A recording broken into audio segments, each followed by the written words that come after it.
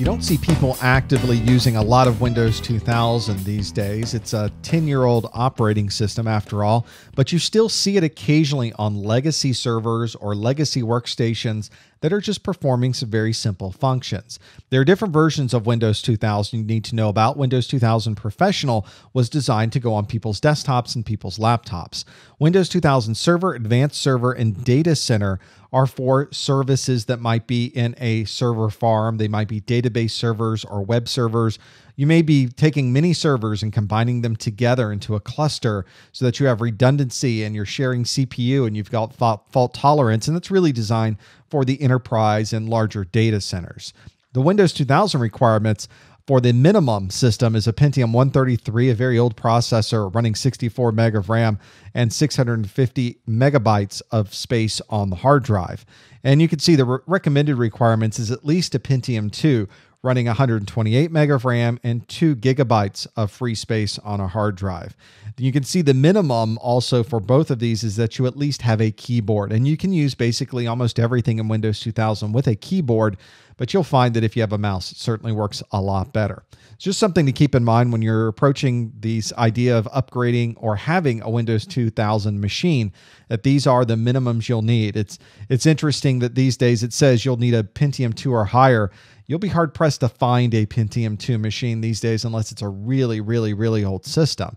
So if you're in a position where you have a legacy system that you have to support, and now that system has died, you may want to look for an older machine to put it on, or make sure that if you're installing it on a new machine that it matches at least these minimum and recommended requirements.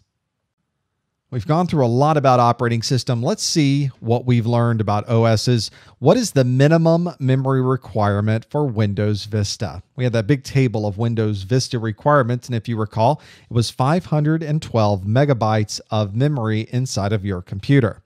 What is UAC? What is that thing after all? You're going to see this a lot when you start working with Windows Vista, and ultimately you'll probably be working with Windows 7.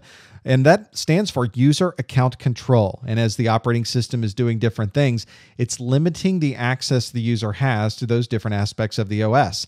And it prompts you for those messages to give the operating system permission to do those things. And lastly, what component of the operating system is one of the most important aspects of a 64-bit operating system? If you recall, there were things we wanted to make sure were compatible with 64-bit operating systems, and those would be the device drivers for the hardware you have in your computer. We've covered a lot about operating systems. We've gone through all of those different versions. It's important to know for our CompTIA exam, the 2000 XP and Windows Vista versions. We've talked about these different aspects of the user interface and what the differences were between these 32-bit and 64-bit operating systems. And we've gone through every single one of those operating systems and looked at the minimum and the maximum and recommended requirements for all of those. If you'd like to watch any of our A+ videos, we have the entire index on our website. We've got message boards and we've got a lot more. You can visit our website at freeaplus.com.